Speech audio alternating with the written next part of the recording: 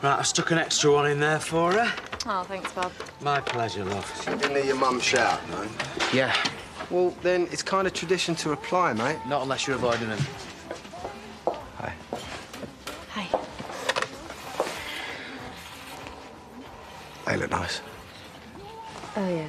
They're for Sarah. Right. Test tomorrow. Yeah. I could give you a lift if you like. I mean, I know you can drive.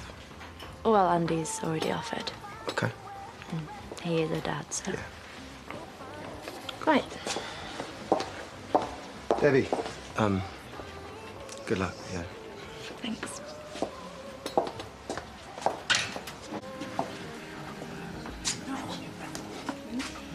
Back for more already?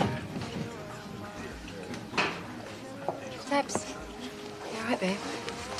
Yeah, just killing time. Tomorrow. Obviously, tomorrow. Yes, love. What can I get you? Whatever she's got is fine. Just wish I didn't know what the odds are. I know how much you want this. How much we all do. Yeah.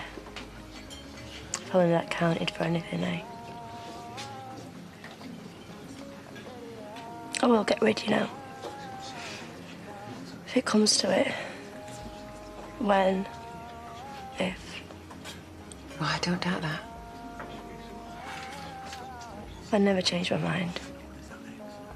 I know. Just didn't think I'd be doing it on my own. But you're not on your own. I'm not with Cameron. What?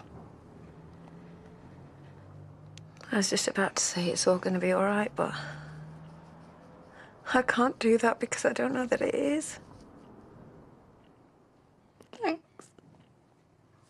What, for being a misery? No, for being honest. I was gutted when I lost that baby last year. And now I might be planning on doing it again on purpose. Yeah, but only if... Yeah, Mum, I know what if. All right, I'm sorry. No, I am.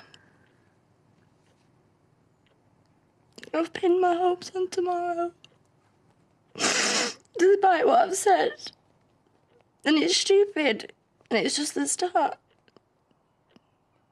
But the thought of doing it again and again and again.